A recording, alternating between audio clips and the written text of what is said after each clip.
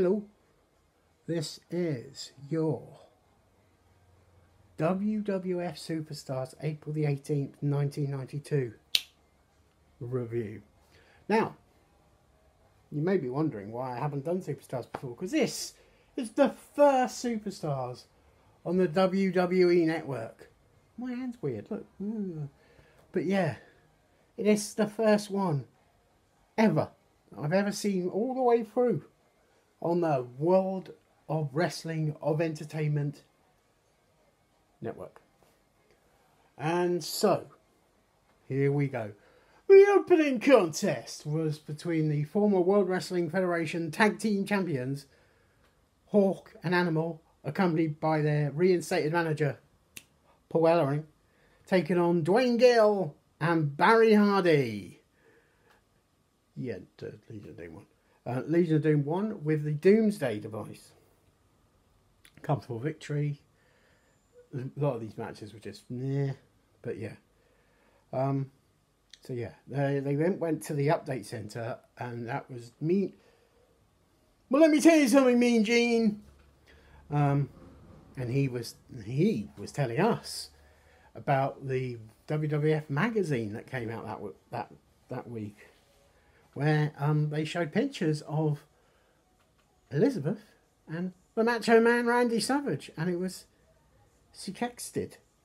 I probably said that wrong, but they showed like Savage and Flair and Savage and Flair and Savage and Elizabeth and Flair, and they were saying that Savage's photos were the real deal and the Nature Boys were fake.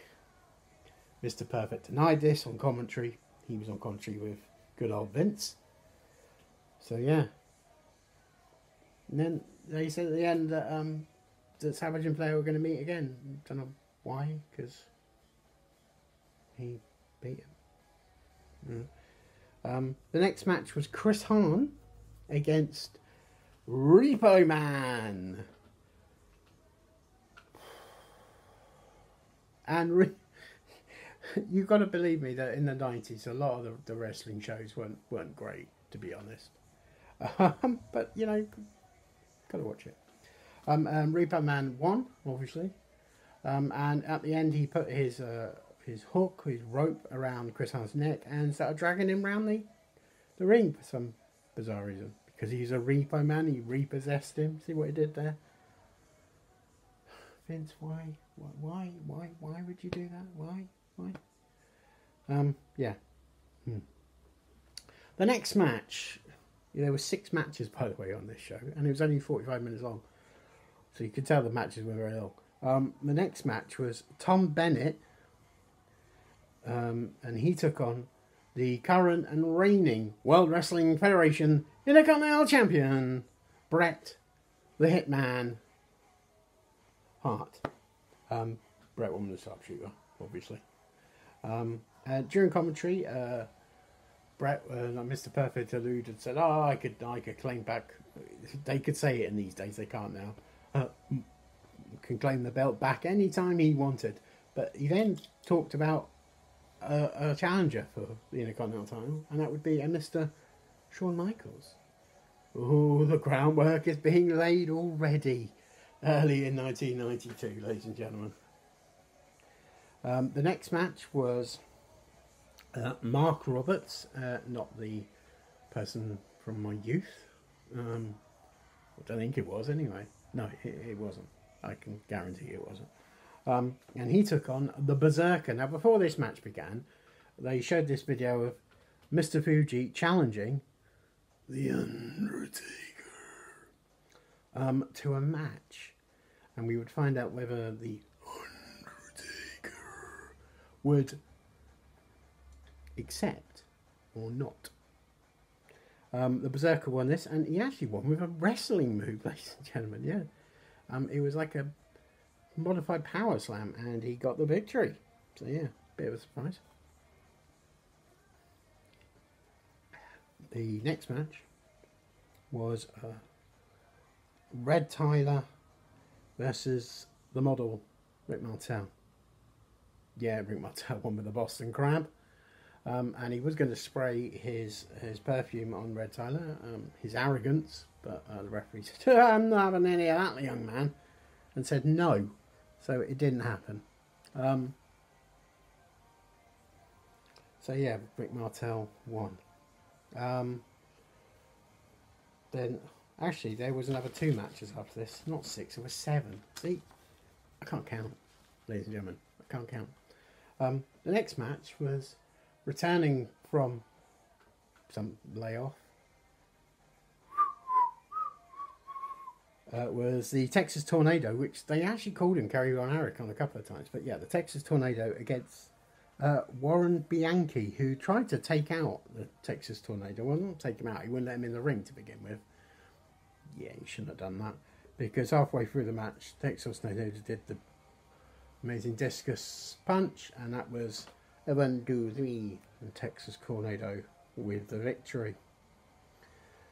Sean Mooney was then showing some clips, and it was alright. And then the main event of the evening. It's not really a main event, but it was the main event. And it was the World Wrestling Federation Tag Team Champions, Ted DiBiase and Aaron R. Shyster, known as Money Inc. Or if you want to use a really long word, Money Incorporated.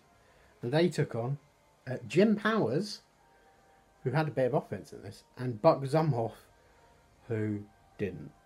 And while the Natural Disasters were an insert, talking about that the next time they meet, they would be beltless, in reference to Money Inc., Ted DiBiase on the other side put Mr. Zumhoff in a submission and won. So, yeah, that was it, really. They almost missed the ending, which is a bit strange. And then they went straight back to Sean Mooney, and he was showing clips of Owen Hart and Papa Shango.